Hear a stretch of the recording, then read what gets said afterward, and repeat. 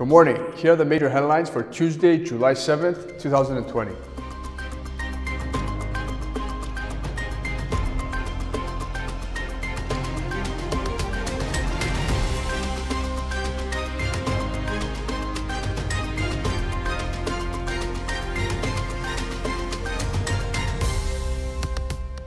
U.S. stock market started the week with solid gains of 2% following the better than expected U.S. services activity.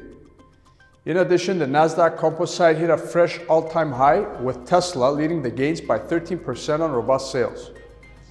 Asian markets rose 1% on Tuesday as the Chinese indices continued to lead gains for a second day after Monday's 5% profits on growing expectations of an economic rebound in China.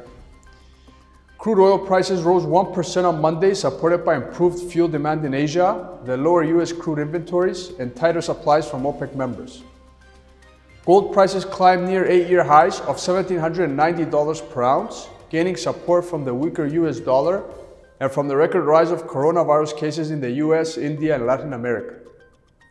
Looking at the forex markets, we can see the rally of the Chinese yuan against the U.S. dollar following the massive gains in Chinese stock markets and the signs for a faster economic recovery in Asia. Further economic events for the day: German industrial production, U.S. economic optimism index, FOMC member Quarles' speech.